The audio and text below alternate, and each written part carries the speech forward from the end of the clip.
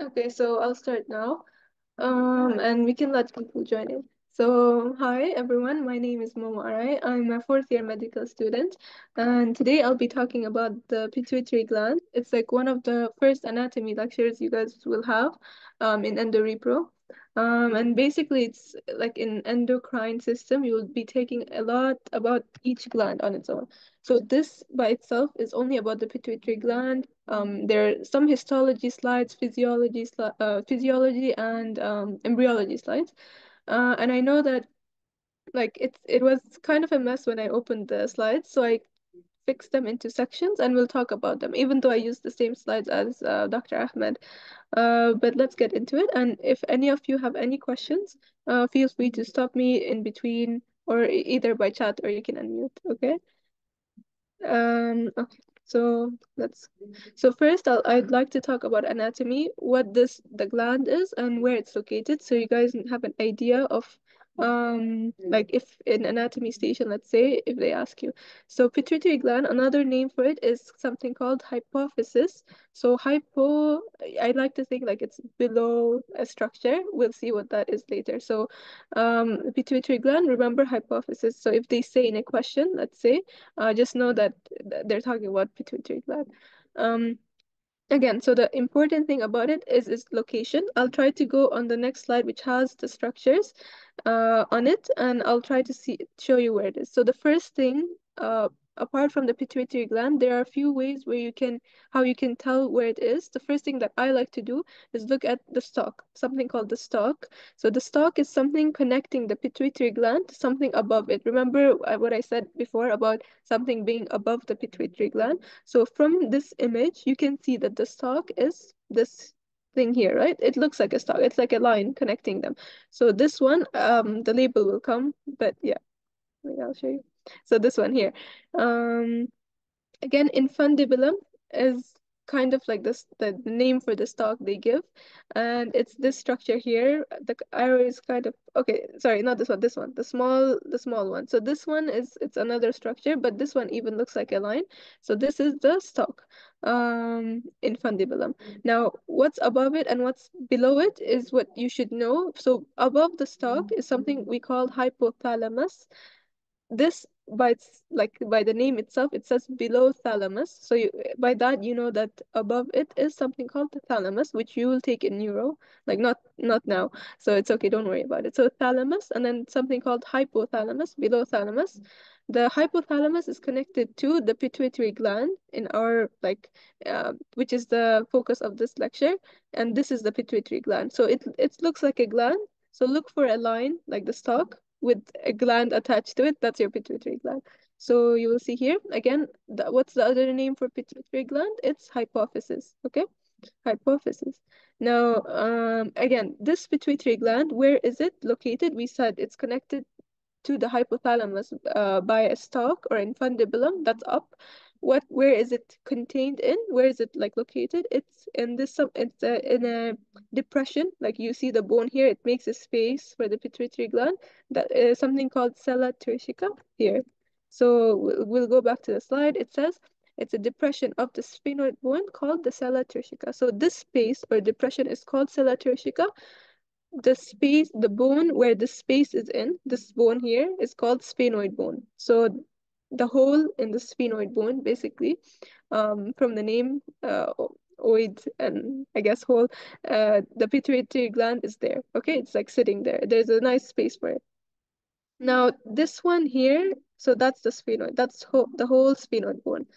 And then the last one, oh, okay, so this was how it was in the lecture, but I would name this arrow sella turcica because that's the depression caused by the sphenoid bone. So if we go back, we mentioned all of these points. The hypophysis is an endocrine gland located at the base of the skull. Yeah, that's right. It's here at the base of the skull. This is the base. In a depression of the sphenoid bone called sella turcica. This depression is called sella turcica, connected by infundibulum to the structure above it, which is called hypothalamus. Now, the hypophysis or pituitary gland has two main structures. You can see here. There's a line here, right? So this part in front of it is anterior because that's your nose, so it's in front. This one here is posterior because it's towards the back of your head. Okay, so anterior pituitary gland, posterior pituitary gland. Another name for both of them are and for anterior, AA, adeno hypophysis, again from this name. And then for posterior, it's something called neurohypophysis. So let's try to break it down. For the first one, adeno means gland in general. So it has glandular structures once we go to histology. So adeno gland, AA, anterior. That's the first one. Second one, P and I guess N. So posterior, by from the name neuro, it means it has neural structures or nerves in the posterior part. Just remember this for the upcoming slides. So here, posterior is neuro, so it means it has some nerves coming from where? Coming from up, which is the hypothalamus. So the hypothalamus has, from here, it has nerves that go to the posterior side only, not the anterior one. The anterior is just full of glands, okay? Is that clear? Or like, if it's clear, I'll move on. If anyone has like any questions about the anatomy of this, let me know, okay? Okay, so if that's clear, I'll move on to this one. So this is kind of like a zoomed in picture of this along with the stalk. So you can see here, this is the stalk I was talking about, the connecting part. Above it is something called hypothalamus. Okay, all of the structure. Ignore all of these, you won't need to know them now. And this part is the main like focus, which is pituitary. You can see there is something called anterior, like it's divided into two, the anterior one and the posterior one. The posterior one is connected by neurons. That's why it's called neurohypophysis. And that's how you can tell that, oh, since you have neurons here, this is the posterior part of the pituitary gland. Now, the important thing that you have to know are the ones that are highlighted by Dr. Ahmed. So these are the most important ones. Let's start with something we know already. So this one is, as we said, the stalk, the pituitary stalk or infundibulum, okay? Next, we have something called adenohypophysis, which is what did we say about adenohypophysis? We said that it's the anterior lobe of the pituitary gland, this one. So A and A together, okay? And adenohypophysis has three parts. Okay, so you have we'll get into that later, but the posterior, so what about this one, the one with the neural connections from hypothalamus? This is the neurohypophysis, which is the posterior. Another name for it is posterior. And you can see from the graph here why it's like from the picture here why it's called that. The neurons in question, like the ones that I was just saying, they're two. Okay, they have different names. One of them is called paraventricular hypothalamic. So both of them have hypothalamic nucleus. Again, you can think of neurons as like cells, okay? Neuronal cell bodies, right? So they will have their own nucleus. So that's why in the hypothalamus, you have their nucleus or their, the main organelle. Now, these are cell bodies of these two neurons. The names differ, and I want you to repeat them like over and over till you get it. Paraventricular, next to ventricles, okay? So these places around the brain, there are like spaces or ventricles. You can know that paraventricular means around ventricles, neurons around ventricles. That's the first one, the one up. Supraoptic hypothalamic nucleus is the other one. How I used to memorize this is like, so there are different hormones in here, okay? The main function of these neurons is that they go and they stimulate release of these hormones. So from here, they stimulate, and then they activate hormones to be released. One of them is ADH, which I'll get into it later. I'll mention his name again. So supraoptic. So remember that these two control the release of hormones, not from hypothalamus, but they actually go down to posterior pituitary and they release hormones. Now, supraoptic, how I used to memorize this is because this is the supra part, it should be above, right? But because of this picture, I always used to think that supraoptic, it's contradictory. So even though the name is supraoptic, it's the one below it, one below the paraventricular. Paraventricular is the one above, even though the name does not say. Okay. So we covered this one. We covered stalk, we covered posterior, there are different parts, and anterior, different parts.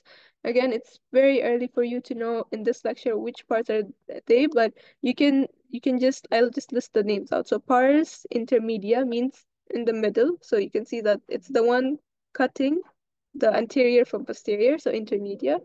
Distalis is the one distal, the most far away from the brain structure, let's say. That's why it's distalis.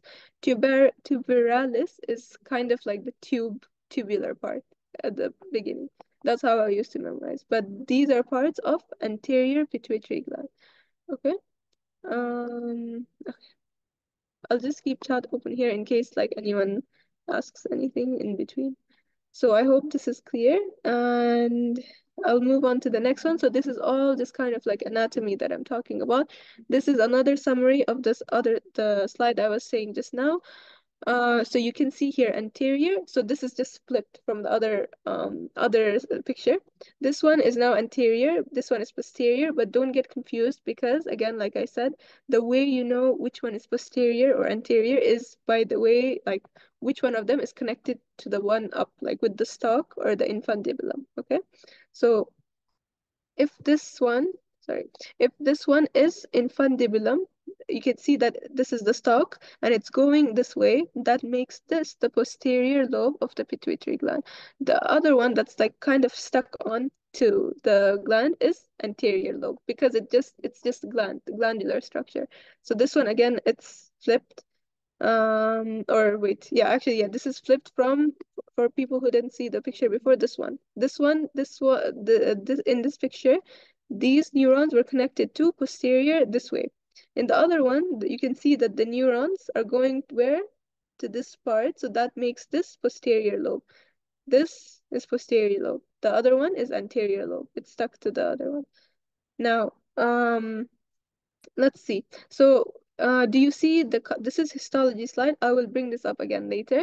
But basically, the one that's full of neurons or the neurohypophysis or the posterior lobe is light in color, and you can see the continuation because they're full of nerve cells or nerve structure which are very thin. Okay. This one, anterior lobe, or we said adenohypophysis, they're full of glandular structure, and they are just full of like cells. They're packed with cells. That's why this is more darker in color, and that's how you tell histology, and this is how you tell from anatomy. So the nerves that go here are the posterior. You can see the nerves I mentioned here, the names are written. Paraventricular is the one up. Supraoptic, even though it says supra, it's not the one up, it's the one down. So you can memorize them as opposites. Okay. I will go to the next one if no one has any questions. This is again in like in imaging. So this one is kind of like the first one I showed you here, but they just like captured it in the picture. So this one, the arrows pointing are kind of like not aligning to this, but I'll try to explain them. So first of all, look for the stalk or the infundibulum or a straight line that has a gland attached to it. Which one is the straight line? This one. Okay, if you guys couldn't see, this one is a straight line. That's the stalk or the infundibulum. Okay, this connects the upper part to the lower part. The upper part is something called hypothalamus, and the lower part is something called hypophysis. This is the pituitary gland or the focus of our topic.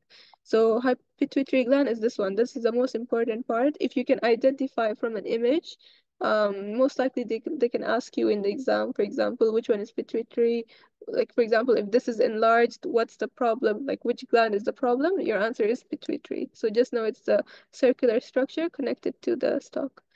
Now, remember where the pituitary gland is sitting on? It's sitting on a depression of the sphenoid bone and something called sella turcica. So this is the sphenoid bone. Okay, below the sphenoid bone, this one is an airspace. So your sinuses, like spaces around your nose. This is your nose, and that's your mouth. So that's why it's called. The bone is sphenoid, but this one is called sphenoid air sinus. It's a space in your nose. This one is not as important here, but just know that this is your nose, so nasopharynx. So a structure that's like connected to your nose and to your pharynx, which is your digestive system. But for now, this is the most important structure. Okay, so if for some reason someone wants to like, for example, like reach pituitary gland, this one, they would have to go through the nose because there's a space here that won't hurt or damage any other structure. They can go through your like the nose openings because that's the only opening to your brain, let's say here. right? There's no way you can penetrate the skull from anywhere else. So if you go from here, there's a space in the nose, and pituitary gland is right next to it. So for any procedure, for anything that people might need, they can access it through the nose. Okay, pituitary gland. And I'll emphasize this point later on too. Now this is another picture again, but basically they took like the skull, for example, and they cut it like that, like a straight line like this through the head, okay? Like that. So this is why, so when you cut it like that, the pituitary, we said pituitary is on the base of the skull, which means the bottom of the skull. Let's see here, here. So this is your, all of your brain and skull and everything is here, and pituitary is like kind of below all of this at the base, okay? So if you cut like from the head like this, okay, like that. Sorry, it's not clear. Yeah, here like this, and you cut it like that. You will see the pituitary gland like open. Okay, so it will be like a structure there, open here. So the labeling will come soon, but the only structure you can see at kind of like it's just one structure in the middle is this one. So that's your pituitary gland. Okay.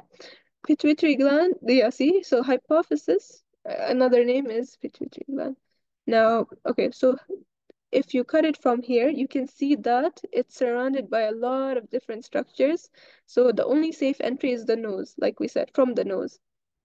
But around it, you don't have brain structures around it, you have above it, but around it, you have important veins, nerves, and arteries, okay? And those are always important because if any mistake happens, you can damage those.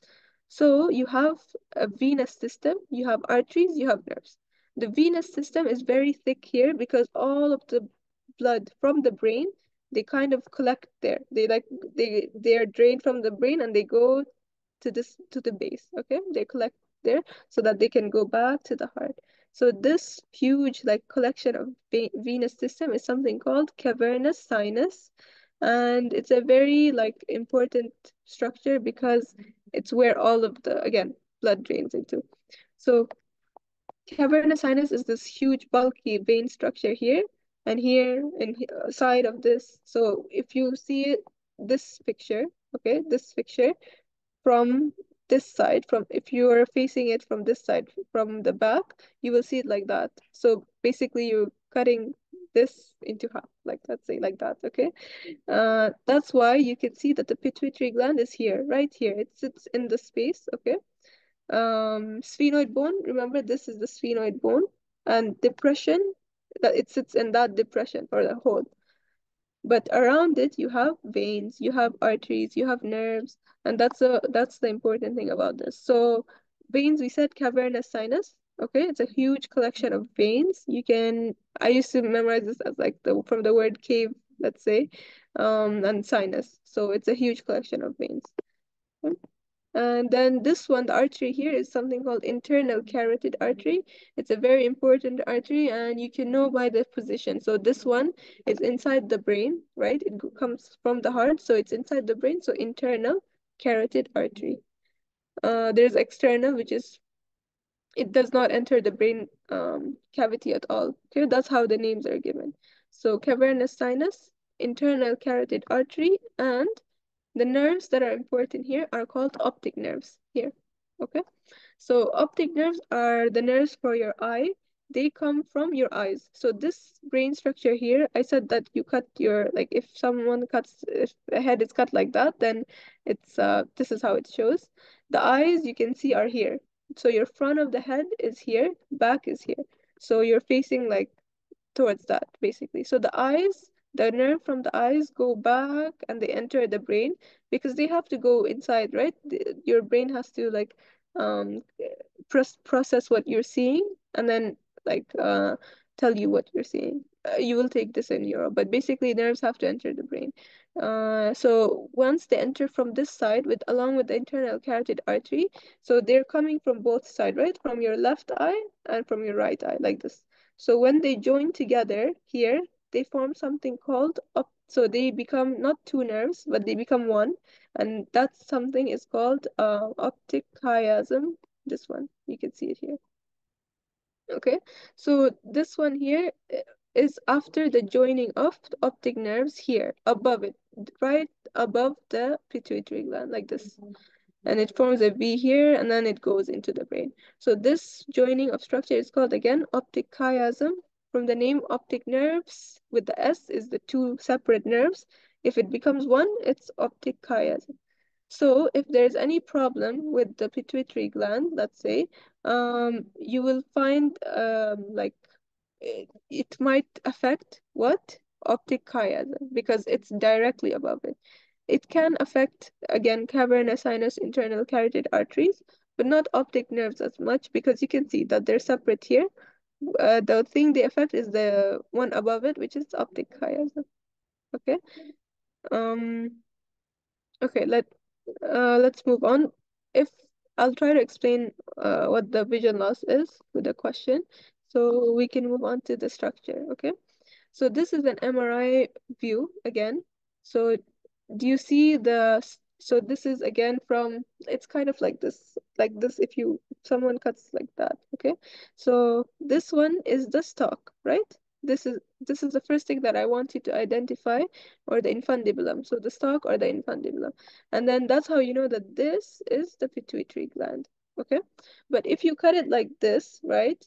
The one directly above it, okay, would be the optic chiasm. So it's the nerves that would be above it. If you cut it like from your side like this, and like I showed you at the beginning, the one above it would be hypothalamus. But if you cut it like this way, okay, does that make sense? This way, the one above it here would be optic chiasm, like right directly up above. So this is that's what I'm trying to show you. This is the optic chiasma or chiasm. Below it is the pituitary gland or hypophysis. And below the hypophysis, remember we said this is the sphenoid bone depression. Below it, you have an air space that's empty, that has nothing. This is called the sphenoid. I can't see. Yeah. Sphenoidal air sinus. So this is the air sinus of the sphenoid bone, like we mentioned before. Now, what about arteries and veins that's involved in this? So basically you have a lot of different, so do you see the stalk here and the pituitary gland and the hypophysis? Sorry, this is hypophysis. This is hypothalamus. So the vessels are named after them. This one is the hypothalamic vessels. You don't need to really know them because it's very general. The ones in red, however, I think it's better to know them. So let's see. I want to start with this one because it's easier to explain. So this one here, when I say plexus, plexus means more like a connection or like a lot of vessels in one place. That's called a plexus. So it's a collection. Okay. So the first collection is here in the hypothalamus. Okay. Because and that is why it's called primary plexus. So the first collection is in hypothalamus, which makes sense. It's the first structure up, right? Once you go down to posterior, like I mean pituitary gland down, okay, and you have collection of vessels again, that's your secondary plexus. So a second collection of vessels is in the pituitary. So first in up here in hypothalamus, second in pituitary. Now hypophysis, so these are plexus or connections, so they're both arteries and veins, but mainly veins. You know, you see the venous collection, those are the most important ones. Um, another one that's connecting primary with secondary plexus or collection is this long vein. Okay, it goes through the stalk or the infundibulum, like we said. This one here is something called long portal veins. So all of this, the ones basically in the stalk connecting up to down are called long, from the name long portal veins. Long veins. And portal, just know that it's portal, okay? So long portal veins. So we covered this part, we covered this part. We said primary plexus here, secondary plexus here. The one connecting them is long portal vein. Now, another vein that's important is in the pituitary gland. Again, pituitary gland, another name for it is hypophysis. So these are called hypophyseal veins. They come out of the pituitary and they supply the blood, other structures, and that's how hormones are released from anterior and posterior. The one artery that's mentioned here is the superior hypophyseal artery, and I think that's the only one you need to know. So that means, so hypophyseal we said is pituitary gland. So above, superior means above. So above the pituitary gland artery, okay? So it's just above the, like, let's say the pituitary is here, and the arteries that go up, up, up are superior hypophyseal artery.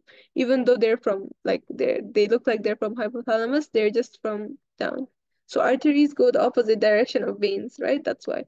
So if it makes it easier to understand, arteries will take blood from the heart and will supply the brain, sorry, and veins will go, that's why this is the superior hypophysis, so coming from the pituitary artery, the veins will go opposite, so they drain all of the blood goes from the brain, it goes down to the heart through veins. That's why the primary site is here up, secondary is down. Okay, and all of these, again, these veins, and then after secondary you have individual hypophyseal veins that go to the blood, that go back down to the heart. Now, I think those are the main points that I wanted to say. And cavernous sinus is the main collection of veins from the other brain structures. So they will be also be here, which is not shown in the picture. But again, you don't need to know the individual names, just know these four boxes. This is another picture that is the same as this one. I just kept it for because it's the same from the lecture. But yeah, if you understand this, that's more than enough, inshallah. Okay. So I think I have a few more anatomy slides and then yeah, this is the last one. But last thing I want to mention for anatomy, even though this is not, but you see here how anterior is stuck to the posterior. Posterior is from up, from the neurons. They both, the way, like, why are they divided in this anterior posterior is because they have different functions. And they release different hormones. As an endocrine gland, it's supposed to release hormones. They release different hormones. This one here, um, the one above it, which is called hypothalamus, also releases structures that go and influence pituitary. That's why hypothalamus is connected to pituitary, because it needs to send signals and stimulate cells of pituitary. After stimulation, pituitary will release hormones. Okay, so hypothalamus' job is to stimulate pituitary. Pituitary will release them after stimulate. So stimulate means like trigger them to form hormones. Again, so different hormones. Let's start with hypothalamus. This will make the upcoming slides easier. So hypothalamus will release hormones that stimulate this. So what I like to memorize was things like so I'll explain the names later, but gonadotropin, releasing hormone. So everything, anything with the word releasing, releasing, releasing, releasing, inhibiting, releasing. So these are from hypothalamus because they control pituitary gland. They basically control. The only exception is something called somatostatin. You should know that somatostatin is an inhibitory molecule. So if you have somatostatin, like if I introduce somatostatin here, it will just stop all kinds of hormone production. That's why, because it's an inhibitory molecule by on itself, this is considered to be released from up hypothalamus, along with the rest of inhibiting and releasing hormones. Now, the second part of this is anterior, so you have different hormones again, anterior and posterior. Anterior has the most hormones, like we said, adenohypophysis. It's full of gland cells, like it's packed with glands. So it has things like follicle stimulating hormone, which means it will stimulate what? Follicle. It will not stimulate like this. So that's why it's not called releasing, but it will stimulate follicles. Follicles are like structures in the female in the ovaries to stimulate estrogen production, okay, for characteristics like in puberty, and they're responsible for those. Now, luteinizing hormone, so this is FSH and LH, okay, from anterior pituitary. These are sometimes called gonadotropes because they go and affect gonads. So gonads meaning reproductive structures like organs. In females, ovaries, so these will go to the ovaries. In males, their testes, okay? FSH and LH. What will stimulate them from hypothalamus? It's blank releasing hormone, right? What's the blank name? Gonadotropin. Gonadotropin, sorry. Gonadotropin releasing hormone. So from the name, like we said, this FSH and LH are sometimes called gonadotropes, right? What will stimulate them is from up hypothalamus gonadotropin releasing hormone. So this is GnRH, and so if you see those, you will know later that this will stimulate these two to be produced. FSH will go somewhere else, LH will go somewhere else, and they will act on the body differently. Now, the third one is called thyroid stimulating hormone or thyrotropin. These are your thyroid, the thyroid gland, it has a lot of hormones. Basically, their job is to keep up metabolism and keep up with your energy levels. Okay, so and metabolize like your food, whatever you eat for energy. So thyroid stimulating hormone, don't confuse this with the one that's from hypothalamus. So thyroid stimulating, all of this is from anterior pituitary gland. They release to your body. What stimulates them is from something higher up in the hypothalamus. So FSH-LH was from gonadotropin releasing hormone. So thyroid stimulating hormone is from thyrotropin releasing hormone. Okay, so if this is here, then this is here in anterior pituitary, and then your thyroid hormones will be high in your body, and your metabolism will be high. Now, let's go to the fourth one, which is called adrenocorticotropic hormone. In other words, ACTH. That's another hormone from the name adrenocortico adrenal glands. They will go and affect your adrenal glands. You will take a separate lecture about them and so on, but just know that they affect adrenal glands. Now, what stimulates adrenocorticotropic hormone from up? So you go back to the hypothalamus. What stimulates this release is corticotropin releasing hormone, because from the name corticotropic. So if your body needs or senses that it needs more ACTH, you will know the function of it later. If it needs more ACTH, your body will start producing so many corticotropin releasing hormones in hypothalamus. It will go down the stalk to the anterior pituitary and release adrenocorticotropic hormone, which will then act on your body, on your adrenal glands, basically. Okay, so we covered a lot of hormones, and I promise they'll make it easier for the upcoming slides, inshallah. So the fifth one is called prolactin. Okay, prolactin it's a different hormone, but you can see the names from hypothalamus. They're prolactin releasing hormones, prolactin inhibiting hormones. So you have two. Prolactin is from the word here, lact. It's important for lactation. So breast milk production and feeding the baby. Okay, so they will go and act on breast tissue and milk production, basically. So prolactin will be released from anterior pituitary gland also. Last thing is something called growth hormone. Growth hormone, from the name, it will affect your bones, your muscles, and it's like it triggers it not triggers, right? If it's present in your body, it will make your body grow in a healthy way. It's normal in normal levels. What will stimulate the release of growth hormone from this one is hypothalamus, which hormone is growth hormone releasing hormone. So all of this stimulates the different cells here, which will go in your bodies and act, basically. Now, somatostatin, we said it's an inhibitory molecule, which will inhibit every other thing it sees. So basically, somatostatin inhibits all of this. So if somatostatin is here, all of this will be low, okay? And your metabolism, your like reproductive system, adrenals, breast tissue, like no more milk will be produced. Growth hormone, the person will be very, very short because there is not enough growth hormones. Okay, now we covered hypothalamus and anterior pituitary. Posterior pituitary, however, we said there are neurons, and there's only two neurons, paraventricular and supraoptic. These two neurons means that there's only two hormones from posterior pituitary, which are ADH and oxytocin. I will come to that later on too, but just remember these names, ADH and oxytocin. Okay, A and O. So all the vowels. Now we'll move on to a question about anatomy before I move on to physiology of this. So for the people here, if you want to answer, go ahead, and like on the chat if you want, to discuss. So question one, a 32-year-old man is admitted to the emergency department with visual problems. Examination reveals a tumor of adenohypophysis. In brackets, I made it easier for you. So AA, anterior pituitary gland or lobe. Examination reveals a loss of the lateral halves of field of vision. So what that means is lateral halves. Wait, let me show you.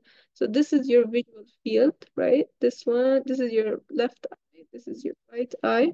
They said you lose lateral halves of the field. So if you divide this the out basically the outer part. So the person who presented, they could not see like this way from the left and this way from the right. So they can only see straight. Okay? Why is that? This is called bitemporal hemianopia or tunnel vision. So you can see it, they can see like a tunnel basically. They cannot see the sides. Um, which of the following structures are most likely compressed by the tumor? A, B, C, or D, or E? And related to the pituitary gland. Okay, so if the pituitary gland is affected, basically that's what they're asking. Which structure will be affected? Does anyone want to answer, or like should I just show it for the recording? B. Yeah, good. Uh, wait, I couldn't see who said that, but yeah, good job. So the answer is B, optic chiasm, because wait, let me go out of this. Yeah, so yeah, there you go. So this is the structure that we said it's right above the pituitary gland, right? So if pituitary gland has a tumor, it enlarges, it will compress on that that part, optic chiasm. Optic nerve again, it's nearby it, but not above it. It will not compress it as much as optic chiasm. So this is the vision that I wanted you to know. If optic chiasm is affected, right? So let's imagine that wait, I forgot to, yeah, here. So this is up, these are optic nerves, okay? They have like both of this. So when they join together, they form optic chiasm. That's why both of these fields are affected. These ones are not affected because they have other routes, like they can go here and they go to the other side and so on. So not all of it is affected. These kind of skip, wait, actually, wait, let me show you if it, in case this makes more sense. So these are the ones that cross in optic chiasm. These ones do not. They go like this if I remember. Like they do not pass. They do not pass it. Okay, and there's another one too here, but yeah. That you will take the eye structure later on too. But basically just know that the lateral half will go to the optic chiasm and that's why they're affected first. The ones for your like your tunnel vision is it goes to the back of your brain. It bypasses it basically. Okay. So yeah, that's it. Um, I hope this is clear for everyone watching, inshallah. Now let's go to the next one. I'll go into embryology and okay. So embryology is just one slide because that's all that we want you to know for pituitary. So basically, so we said we have anterior pituitary gland and posterior pituitary gland, right? So the anterior comes from something, that's why it looks like it's stuck on. Posterior comes from up. So you can know by now. So posterior comes from the neural tissue, from the neurons, because that's where the neurons are in the posterior. So they come from the brain. What makes up the brain structure? Something called an ectoderm or neural tube. You will take this in embryology, but basically, if you want me to like briefly explain it, this is like ectoderm. Ectoderm divides into neural tube and crest and so on. And then you have mesoderm, endoderm. This part here becomes the brain, okay? Neural tube. So from the name neural tube is a tube full of neural tissue or nerve tissue. So brain, okay? Because your brain is a collection of structures. Um, and um, and the posterior pituitary gland is made up of that. Okay. Now, so if I say posterior pituitary gland, that's from your neural tube. Okay, just know that. Or ectoderm, because neural tube is from ectoderm, which is the outer layer of the whole like the embryological process. Okay, does that make sense? I hope you guys took embryology like before about this, but that's what I mean. Okay, so you can see here if I want to explain it more, this is the neural tube, the tube that I just drew. It elongates into your brain and your spinal cord. So this one, with the part where it goes into the brain, part of it drops down, okay, and it makes a stalk. Remember the infundibulum? It makes a stalk and it forms the posterior part of your pituitary gland. This one. So it goes down like this, infundibulum, and then this is the posterior part, for example. This is the posterior part. Now, for anterior part, anterior, just know that because the posterior is the only one with the neural tissues, anterior is something completely different. Remember the one I showed you like this, mesoderm, endoderm. So this one from the back, this is where posterior pituitary comes. The endoderm, however, is where anterior, so posterior is the outermost neural tube layer, anterior is the innermost layer. So basically this one is called endoderm. And endoderm comes from, so endoderm basically, if you took an embryology, lines all your cavity or your GI, your oral mucosa, everything. So the mouth, the oral cavity is one of the places where this, all of this is endoderm. All of this is endoderm. Okay, you can see this is the inner layer of the layers, like the embryological layers. Now this one of the part will go up instead of like down, it will invaginate up like this, and it will cause something called, it's like a pouch, right? It's like a small space, like a bag. So this one is called Ratkes pouch. Okay, just know this name, but basically if this one goes, it's since it's like a pouch up there, this will join with this. Wait, Ratkes pouch will, sorry, yeah, I'll answer that. So Ratkes pouch will come from here, from the oral, and will join with the posterior, and that's why you have two parts of um like the pituitary gland, they're connected together. Okay, isn't it made up of ectoderm? Yeah, that's the confusion I had myself in second year when I took this um in EndoRepro. So basically Ratkes pouch is from endoderm. I searched it up just to make sure again. But if, okay, so do you know that it comes from the oral cavity, right? And oral, do you know what oral cavity is made of? Like if you took that in embryology, so it makes sense to say endoderm. Did you get it or no?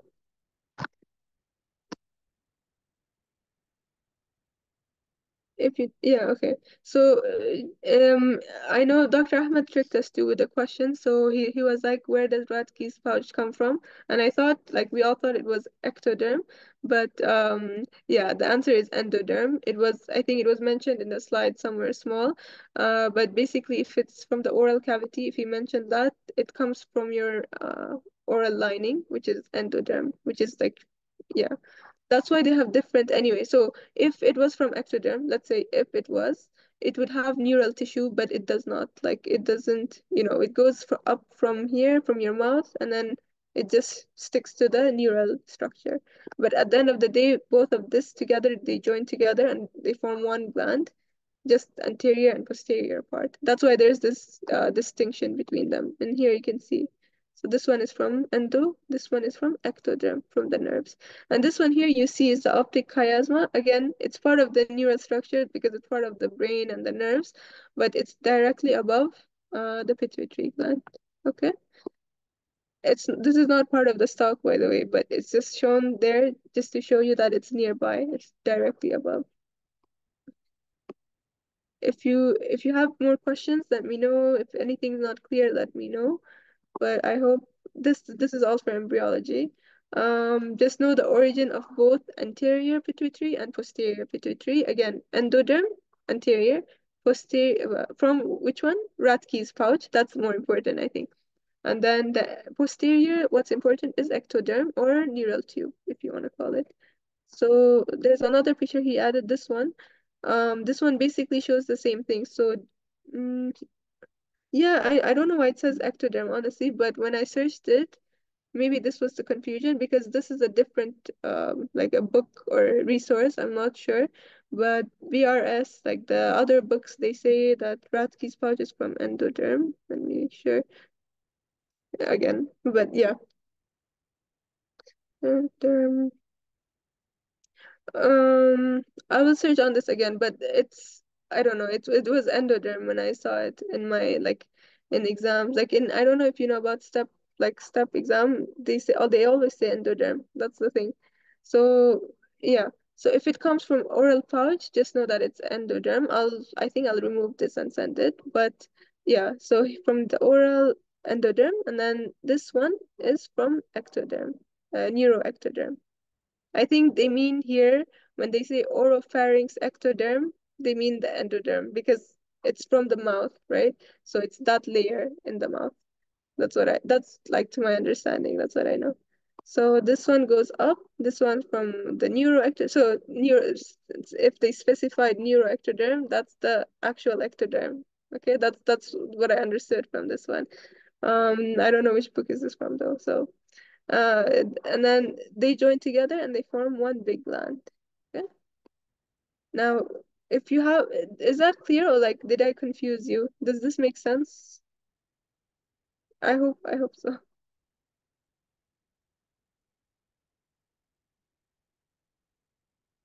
Okay, good. Yeah. That, to my understanding, it's like that. So yeah, I hope it's clear. Now, okay, let's move on to physiology. We have this and histology left. So let's see. So for physiology, we said that there's hormones secreted from hypothalamus that regulate secretion of hormones from anterior pituitary. We mentioned all of this in the previous slide, but anterior pituitary has a lot of hormones, okay? Some of them are listed here, which I'll go over them. So PRL is prolactin. Like we said, prolactin from the word lact is responsible for lactation, which in English it means like feeding, like breastfeeding. And that's why prolactin goes from anterior pituitary gland and acts on mammary gland or the glands in the breast tissue to produce milk for babies, okay? Now, this is increased in people, in women who give birth and they're like they actually need to produce milk and so on. And that's why it's important for them. And that's its function, okay? The other one here in this box is growth hormone. Like we said from the name growth, it stimulates growth of children, growth of adults, everything, muscle and bone growth. You can see here fat, muscle, and bone. So growth hormone is I think the only one that secretes another hormone downstream. So there's hypothalamus, and then growth hormone from anterior pituitary, stimulated by, do you see here? TR releasing hormone, gonadotropin releasing hormone, corticotropic releasing hormone, all these different things. But growth hormone is stimulated by growth hormone releasing hormone. That's it, as simple as that. So this one will go to the liver and it will actually produce another hormone. So growth hormone's main action or target is the liver. The liver will produce something called insulin growth factor, which can then go to all these areas of the body. So growth hormone, growth factor, and then to all of the areas. This is because insulin growth factor can have an effect on more than one place. That's why it's like there. So it will be elevated in people who have high growth hormone, and it will affect all of these places. Now let's go here. We have TSH. What did we say about TSH? Thyroid stimulating hormone. Stimulated by, in the hypothalamus, thyrotropin releasing hormone, TRH, TSH. It will go to thyroid and release thyroid hormones. So each of these have different places of action. The next one, LH, FSH, luteinizing hormone and follicle stimulating hormone, are stimulated by gonadotropin releasing hormone. This one, GnRH. Growth hormone is why growth hormone releasing hormone. So GHRH. So don't confuse them. I kind of confused them before, but this will help you remember that gonadotropes or gonads are stimulated by gonadotropin releasing hormone. Now, anterior pituitary will release LH and FSH and stimulate gonads, like we said. In males, it's the testis is the reproductive organ. In females, ovaries are the reproductive organ. Just know that, and I'll talk more about it, about their specific functions later. The last hormone from the anterior pituitary is something called ACTH. We said adrenocorticotropic hormone acts on adrenal gland. So that's its target, okay? What is ACTH stimulated by? Like its release is stimulated by something in the hypothalamus called corticotropic releasing hormone. So CRH. So CRH is for ACTH. GnRH stimulates LH and FSH. TRH, thyroid, is TSH. So RH, I mean RS, and then here RS, like that. So this one even. Okay. Prolactin is not stimulated, is slightly stimulated by this one, thyroid one, which I'll come to that, but it's mainly inhibited by something called dopamine. Dopamine is a hormone in our brains. It's released when we're like, when someone is happy and like they have a lot of dopamine, like in their bodies and in their brains. Dopamine actually inhibits prolactin. So if someone has too high dopamine, then prolactin will be less and its function is less. Um, if someone, for example, cuts this stalk, cuts the infundibulum, okay, not all of this will be less because they need the releasing hormones from hypothalamus. So if you cut this, okay, this will be less, this will be less, this will be less, this will be less, except prolactin, because now you don't have the dopamine's inhibitory power on prolactin. You cut that off.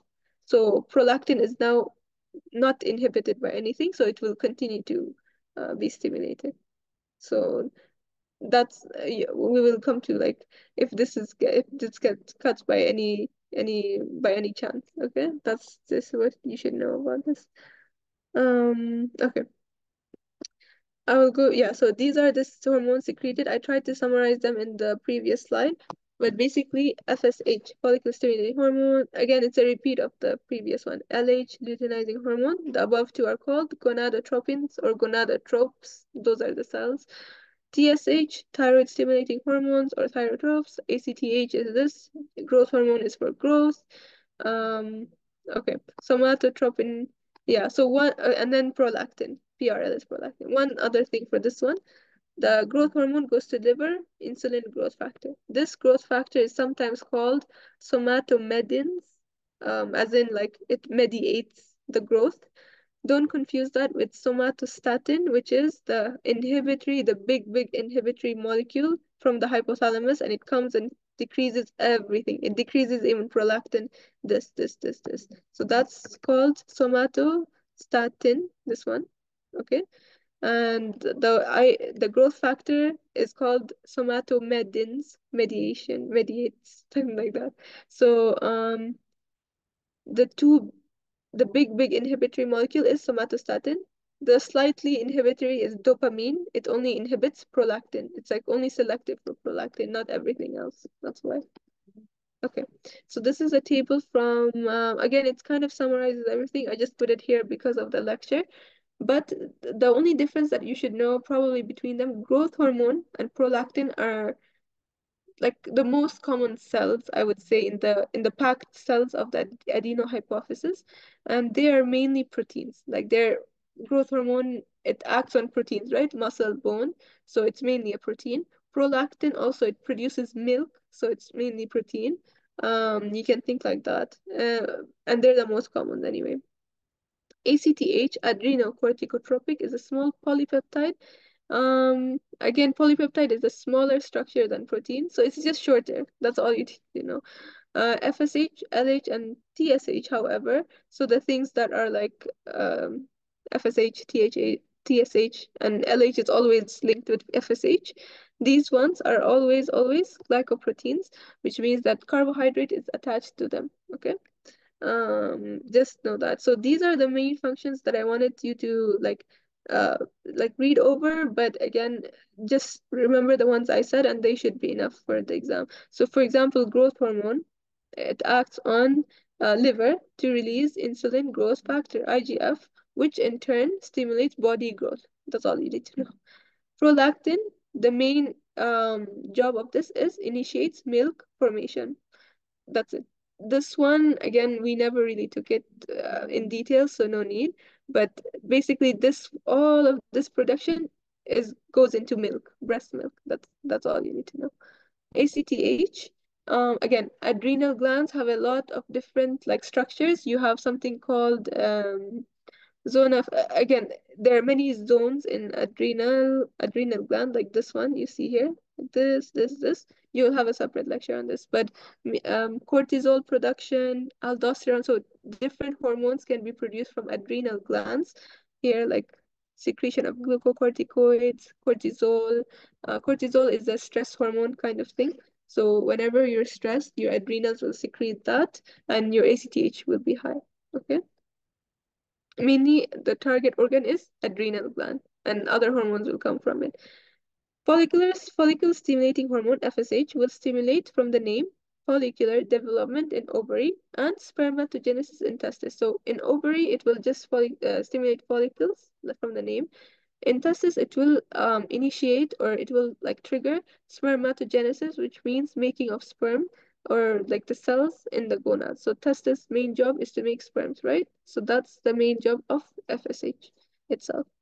Now, luteinizing hormone is a slightly different. LH will also act on gonads, but it will kind of have a different job in the reproduction. You will take this more in your reproductive lectures, which is after the endo part. But just know that they act on testes and ovaries. And I think that should be it. So things related to reproduction other than spermatogenesis and follicular development all falls under LH. That's an easier way to memorize it. So things like ovulation, this. Androgen is means testosterone, so the other hormone. Everything else falls under Leydig. Sorry, LH, LH. I just saw Leydig here, that's why. So LH is everything else. FSH, follicle stimulating. It's a simple name from the word follicle, so it's a very simple function. That's all you need. Okay. Now, thyrotropic hormone, again, thyroid gland is responsible for, see, stimulates growth of thyroid cells, and that's it. Thyroid hormone. That's the simple function of thyrotropic hormone. Now, let's go to the next one. This is again the same exact thing. You will see here, wait, yeah, so this is, it's the same thing, but it's the hormones from hypothalamus. So from up controlling the ones down, we said growth hormone, releasing hormone. From the name, it will stimulate the release of growth hormone. So here, this one, by the way, the source, it just means where all of this is in the same place, anterior pituitary gland. So this will stimulate its target, the target of hypothalamus hormones is the one below it, the pituitary gland. That's it. And this one basically is for anterior part of pituitary gland. The neurons are responsible for posterior. Now, growth hormone releasing hormone, from the name, it stimulates growth hormone.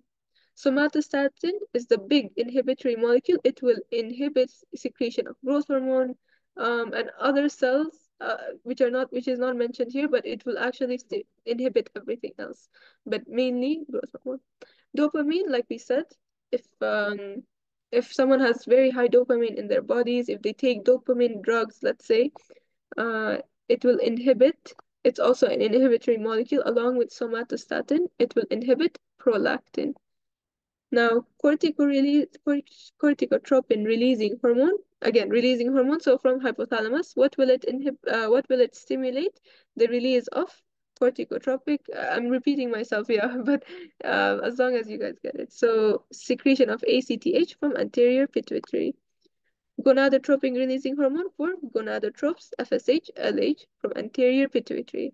Thyrotropin releasing hormone, thyroid hormones, or no, sorry, actually, TSH, thyroid stimulating hormone from anterior pituitary, which will go to the thyroid and make thyroid hormone. So this comes first, and then the hypothalamus will stimulate each of these hormones from anterior lobe of pituitary gland.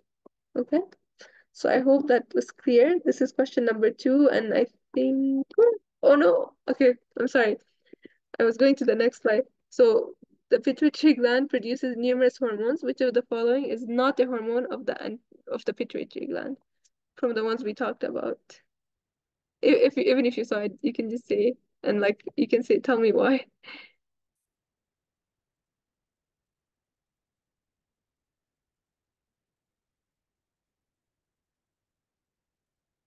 If you don't want it, it's fine. I'll answer it for the sake of the recording, but since the answer was shown, the answer is D, estrogen. So, um, all of these, if you see from the name, growth hormone is a hormone released from anterior pituitary gland, like we just said. Thyroid stimulating hormone from anterior pituitary gland. Prolactin from anterior pituitary gland. ACTH, anterior pituitary gland. Estrogen is here to confuse you because estrogen is actually produced by ovaries, so it's not a hormone from the pituitary gland. Okay, pituitary gland will only release FSH and LH, which will go to ovaries. The ovaries will release estrogen. So that's the answer. And I have the explanation in the notes below too, if that helps. Now we'll move on to tumors, the topic of tumors. And I think after this we'll be done, inshallah. Um, I'm just thinking, okay, after this, I think I'll give a break for a prayer and then we can continue to histology, which is the last part. So tumors are abnormal growth of cells. Okay, so if there's a tumor of the pituitary gland, so all these cells that are packed in the anterior pituitary, some of these cells are for growth hormone. They only release growth hormone. Some of these cells are, they release prolactin. Some of these cells are only releasing ACTH, gonadotropes, and things like that. So tumor is an abnormal growth of one of these cells or all of these cells, which is a tumor of the pituitary gland in general. So, tumor, if you have a tumor in one of these cells, you will have excess function of that hormone because you're producing too much out of your control. So, an example, so here they're just mentioning what tumors are. Tumors are common cause. Again, if it gets too big and it compresses optic chiasm and neural structures around it, it will cause visual disturbances. And again, this is like it should be more clear. I would prefer if they wrote here optic chiasm because that's the main thing that's affected by pituitary, and optic nerve is around it. Um, the pituitary hormones may secrete, yeah, okay. So in tumors, you have too much, so it would be hypersecretion of the hormones. Now, if you have tumor, there would be a growth of the pituitary gland. So the pituitary gland would be larger, okay, and it would, like we said, it will compress the nearby structures. So in imaging, you will patients can be diagnosed actually with the enlargement. So in the first X-ray, we saw that the pituitary gland was like this small structure connected by a stalk. Like it was very hard to find it even. With this one, do you see the big round structure? And this is the small stalk connected to it. This is the pituitary adenoma, or in other words, tumor. Adenoma from the name adeno here is um gland is adeno like whatever. So it's a tumor of the gland. Which gland? Pituitary. Oma is tumor. So gland tumor, pituitary gland tumor. Okay. Now you see this enlargement, you can tell that this is a tumor, and then there's an enlargement on this side, and you can tell that there is a tumor. Craniopharyngioma, again, cranial is brain. Pharynx is from your, like, from the nasopharynx, that part, from your, next to your nose, inside. Oma is again tumor. So it's a tumor of a structure that's made from the oral cavity or the mouth or the nose or the endoderm, right? So that's craniopharyngioma. It's the literal definition, like I just broke it down for you, is tumor of the Ratkes pouch or anterior pituitary gland. It's a very common tumor in children again, but yeah, it's like you will see them both as masses, whether it's craniopharyngioma or any other cells in the pituitary that have the tumor. Okay, now again, if you have a tumor here, if you have a large enlargement of a structure here, how do you remove it? How do surgeons want to remove this tumor? Because it's compressing their eyes and they cannot see, right? If it compresses optic chiasma, and it will like it will cause headaches and things like that. So they want to remove it. So how would they remove it? The only safe space, like I kept saying, is that nasopharynx or from the nose. So the nose, the openings are the only safe space of entry. So they can go through the nose to the sphenoid air sinus and kind of cut out the tumor, okay? Or resect like most of it so that at least it's not compressing. It's not a big mass in the brain compressing the structures. So that process from the nose and cutting that pituitary gland is called transsphenoidal microsurgery. Again, trans, it's like across, sphenoidal, through the sphenoid air sinus microsurgery. Okay, through the mouth and the nose, yeah, here, along the floor of the nose and through the mouth, both are fine. Again, this means that the neural, like the pituitary gland, is cut with the abnormal tumor cells. And yeah, this is, I think that's all you need. This is extra details from the surgery. But here, from the nose, they would go in and they can access this one safely through the space, through the sphenoidal air sinus.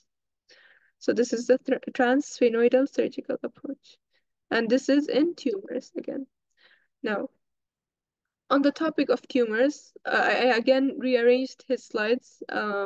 So they're all like under each other. So I wanted to separate this topic only by growth hormone. Growth hormone, we said growth hormone and prolactin are the two main important hormones from where? From anterior pituitary gland. Now, growth hormones, if there is a tumor of the cells producing growth hormone, then if you have too much growth hormones, you can imagine what the effects will be, right, on the child. So they will grow rapid, like they will have a very tall height. So let's say, for example, here, it's a long paragraph that was in the slide, but I'll try to make it easier. So growth hormone tumor or excess or a lot of growth hormone production causes something called acromegaly. Acromegaly is a term used in, oh, I'll come to this now. I'll come to this. But basically, if you have lots of growth hormone, you will either grow tall, um, or you will form something called acromegaly.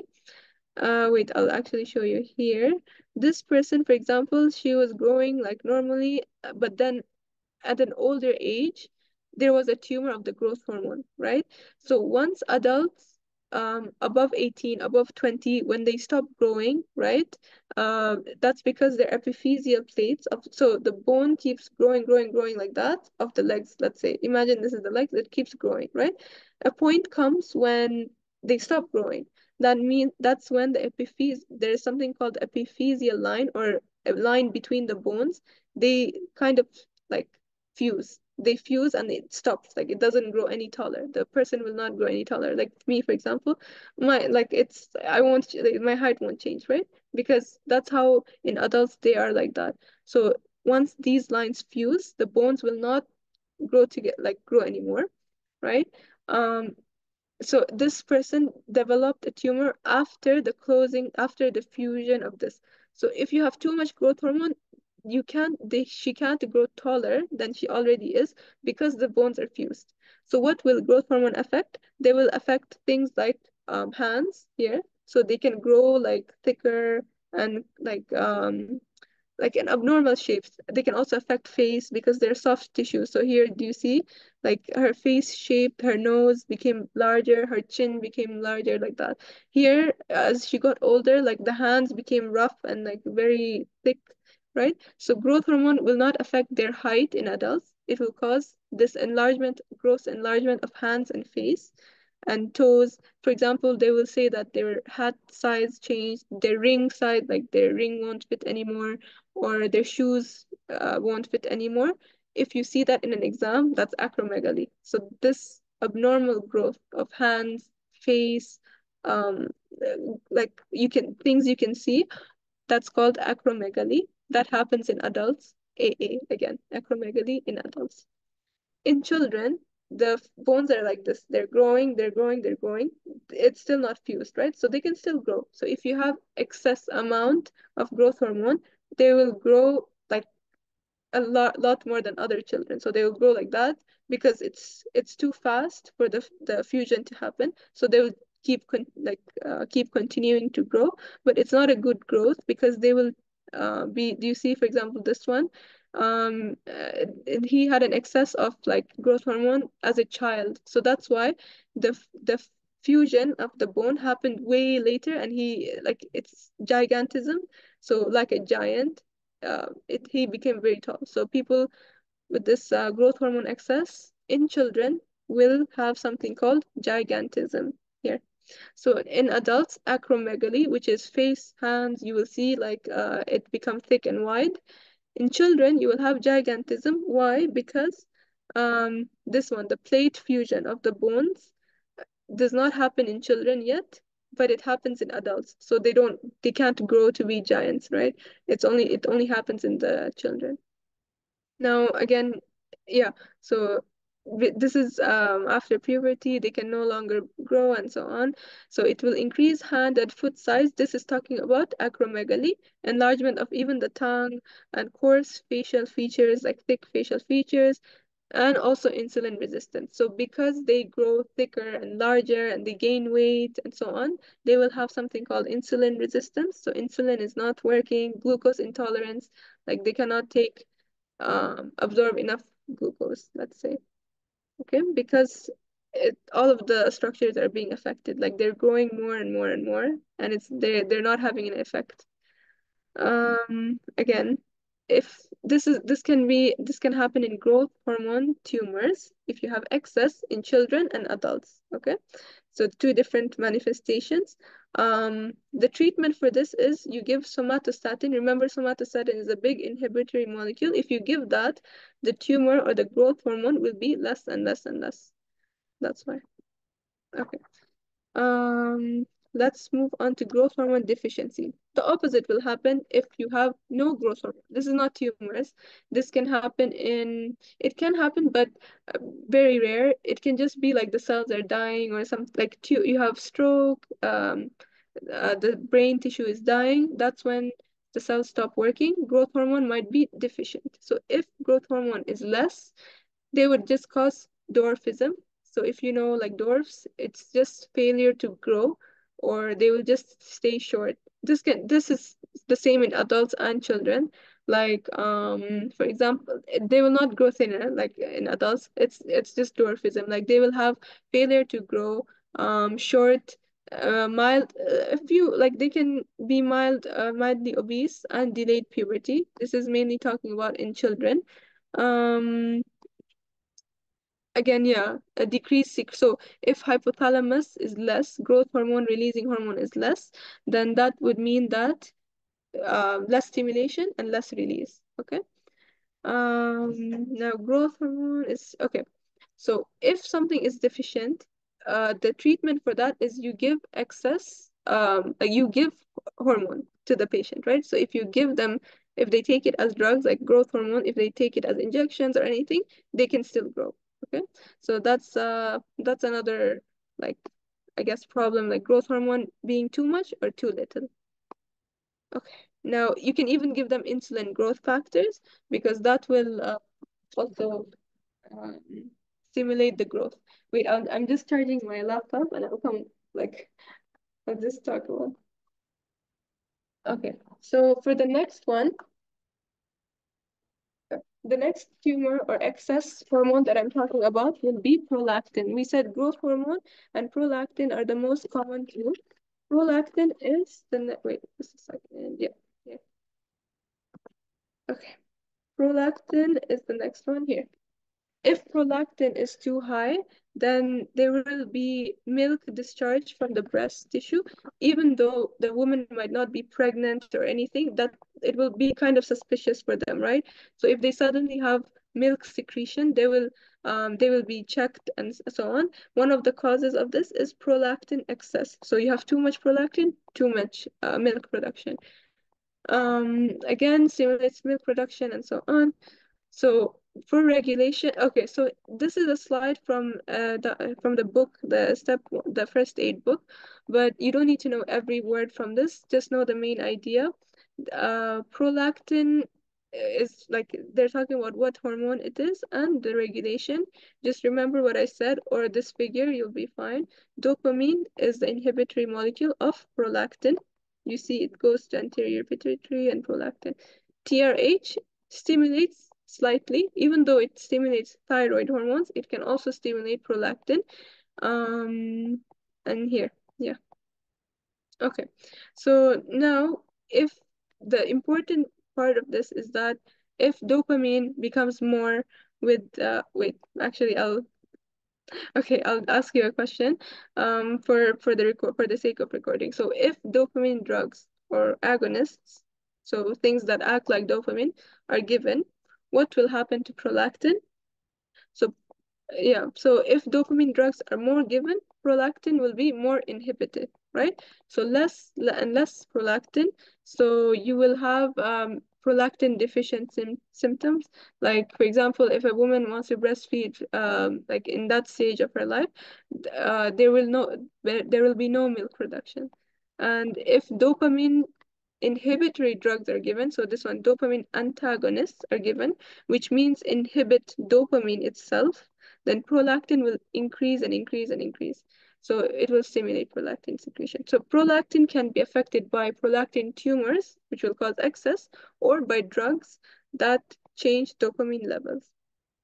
Okay, or TRH too, but there are no drugs that like stimulate that are given as TRH. Dopamine is because it's a hormone. It has a lot of like clinical implications, like in psychiatry, which we will take later. So that's why there are a lot of drugs for dopamine. So if that's affected, then prolactin can be affected too. That's the main idea. And I mentioned the symptoms of excess prolactin, so you guys, yeah, just keep that in mind. So I want to move on with histology, but should I stop for 5 minutes for like prayer, or is it okay to continue?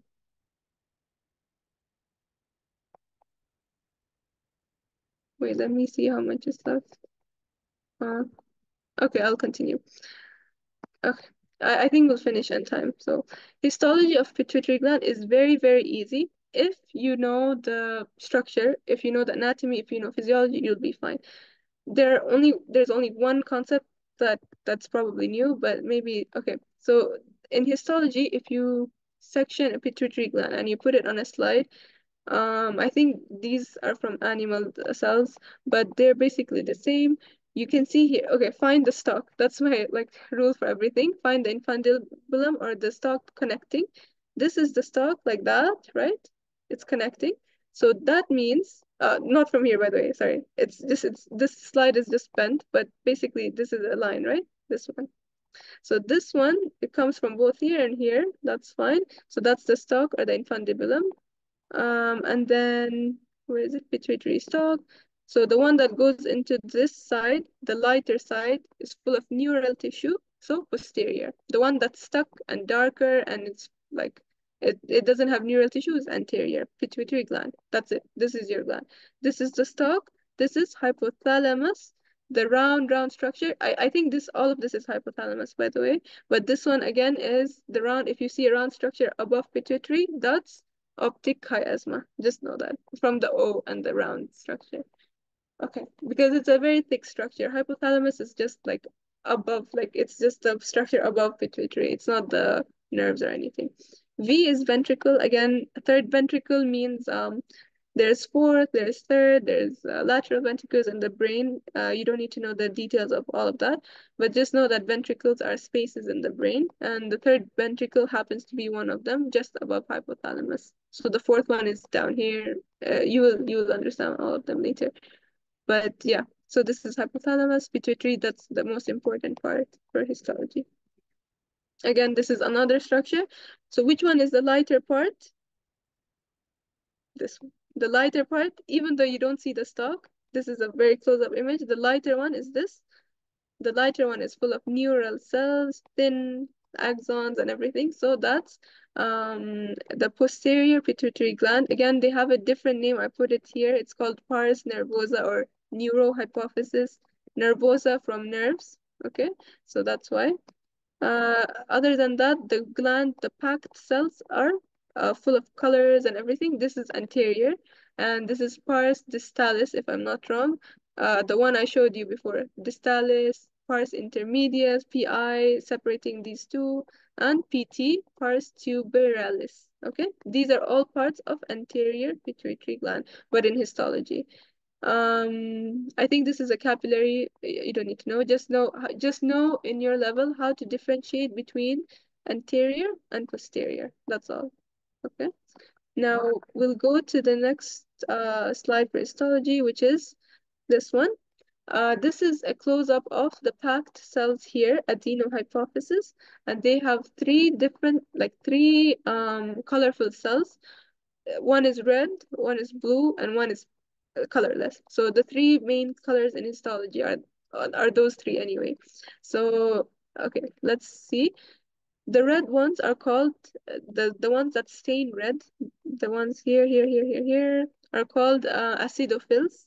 So they're again the red ones are always acidophils. They like acid and they will stain eosin. Now the blue ones again are base. So B and B. Basophils are stained blue. Chromophobes, C, and the word colorless, C, without color at all, is chromophobes. So the pale ones, the white spaces you see here are colorless. They just don't take up any stain. This is the nature of each cell. Again, anterior pituitary hormones are released by cells that produce growth hormone, other cells that produce prolactin, other cells that produce FSH, other cells LH, and so on. Each one of these cells have different characteristics. Some of them are acidophils, stained red. Some of them are basophils, blue. Some are colorless or pale. They don't take up any color. Do you see here the red one? This is acidophil. This one, the pale one, is C, colorless, and B is basophil. Okay, blue. So the ones that are like very dark and blue, those are basophil. The ones that are obviously like here, for example, these are blue. The red ones, you can see the contrast between them, right? This is just a lighter color, but that's acidophils. Now, remember growth hormone and prolactin are the only two hormones we talked about in this lecture as tumor excess or deficiency or affected by drugs. And these two are the only ones that are acidophils. So somatotropes are cells that release growth hormone. Lactotropes are cells that release prolactin from anterior pituitary. These two are acidophils. And again, they're the most common, so they always come together. I like to think of them as that. So they're acidophils. They only stain acid, the red one. So if in a slide you see acidophils, they're either growth hormone cells, which is somatotropes, or prolactin releasing cells, which is cells, lactotropes. The rest that's blue will be corticotropes for ACTH, gonadotrope for FSH-LH, and thyrotrope, thyroid stimulating hormone. So these are basophils, whatever blue you see. The colorless ones are other cells that, or non, we have some cells that are non-functional. They don't release any hormone. They're just cells of like supporting cells and so on. So the colorless cells or chromophobes do not have a specific function like these, right? So they won't stain a lot. Again, so we'll talk. This is the last thing. Posterior pituitary gland is pale, right? We said only two hormones come out of posterior. Everything else we talked about before is from anterior.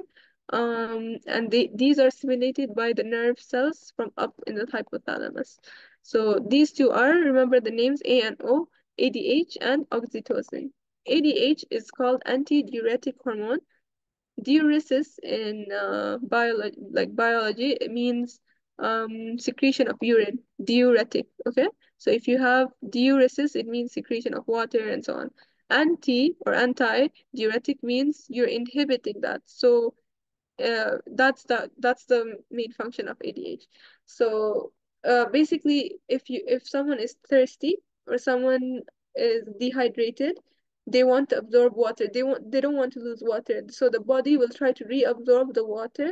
It's a defense mechanism. So like it will reabsorb the water through ADH. So the posterior lobe will produce ADH, which will affect. I don't know why it's not written here, but it will target the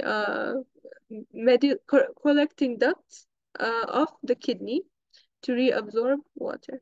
That's the main function in one sentence. So here, increase water retention, reduce urine because they don't want to lose urine in dehydrated conditions.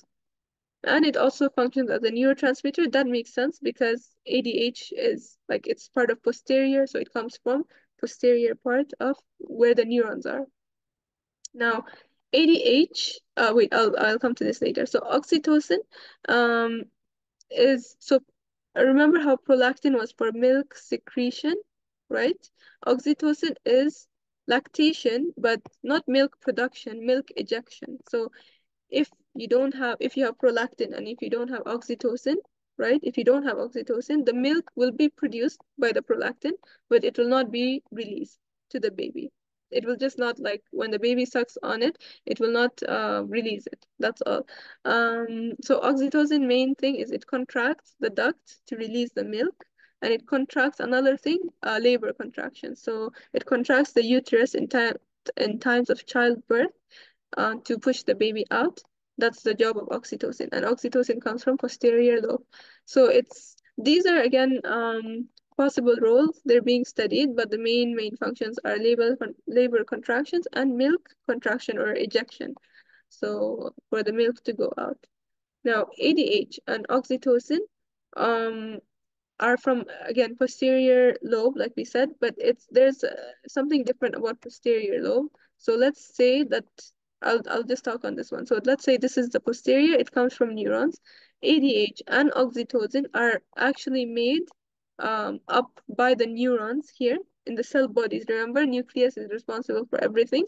So they make the oxytocin and ADH, and then they are transported from the hypothalamus, the neurons in the hypothalamus, to the stalk, to posterior pituitary, and then they're stored there. So they're not made in posterior pituitary, they're made up in hypothalamus, and then they go down and they get stored here.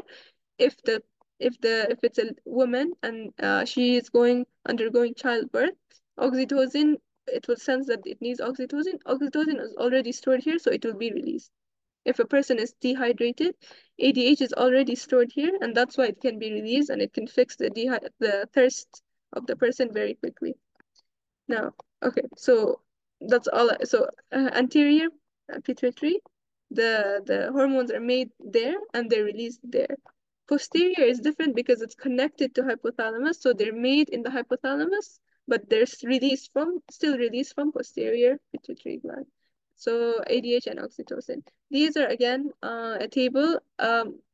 If you remember what I said about each of them, that should be enough. Oxytocin contracts ducts of mammary glands in the breast to eject milk and in uterus for childbirth. ADH will decrease urine and by again collecting ducts of the kidney, and it will increase blood pressure because it will absorb water, right? So it will absorb all the fluids back into your body.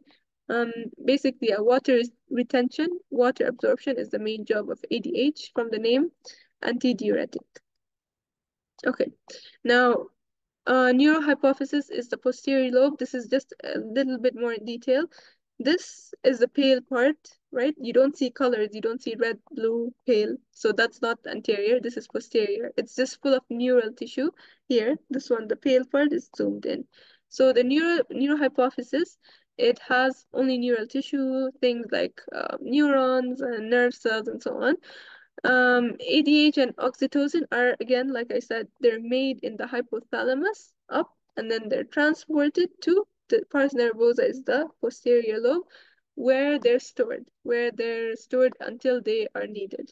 So this here they're called, so the place where they're stored in the posterior pituitary gland, so they're made up, they go down and they're stored. This place or this neuronal bodies are called herring bodies. They're like, I just remember, I don't know, they sound like hair, right? The hair, your hair. So herring bodies will store, they kind of look big, they can store a lot of hormones. So they are the storage of hormones in posterior pituitary gland. So here they're filled with neurosecretory granules, in other words, hormones, the neurohormones. Again, these are pale structures. These big structures in black here are called herring bodies. And HB is okay. This one, again, this is a um, clinical correlation. If you have too much of something, if you have too much of ADH, then that means that you're absorbing too much. Um, wait, where is it? Too much, like too much water, right? That's called, in this, I'm on this side, inappropriate antidiuretic hormone secretion, SIADH. It means that you have too much ADH. So that means you have more water being reabsorbed. So the salt concentration in your blood will be less. Your high, like it will be high blood pressure. Um, uh, yeah. So that's just what. So the salt in the urine will be more, the salt in your blood will be diluted because you have too much water in your body. And that will cause a lot of problems in things with electrolyte and nerve cells, like they won't be able to work properly. If you have too much water, right, it won't be good. So, but if you have less of it, if you have deficiency of ADH, that means you're losing too much blood, right? Because you can't absorb, you're losing blood, not blood, you're losing a lot of urine. So you're being more and more and more dehydrated, right? You have to drink more and more water, and the person will be urinating more, like they will start going to the bathroom frequently. This is a sign of diabetes. The specific type is called diabetes insipidus, right? The one that where ADH is less. So it can happen in trauma, head injuries, like things that destroy the let's say stalk, let's say the posterior part. This is called hypothalamic diabetes insipidus, and it's a problem in your ADH secretion, either in the secretion from the brain due to trauma, or due to channels not working in kidney. So if that's not working, that's called nephrogenic kidney diabetes insipidus. They will continue to release water more and more and more, and it will show a picture of diabetes. So like urination will be more frequent, thirst, you'll be more hungry, you'll lose weight, and so on.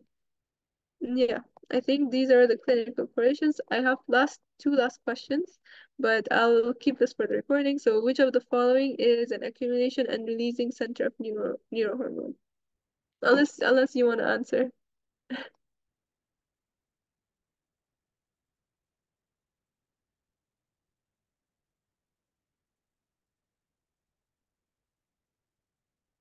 If not, like we'll just go ahead. So accumulation, where does it accumulate, the neurohormone? Yeah. So the answer is C. Uh Whenever there's the word for neurohormone, like the hormones that are stimulated by neurons, that's always just go to posterior, because that's what's connected to the hypothalamus with the neurons. Okay. The last one, gigantism and acromegaly are due to. So these are like kind of clinical correlation.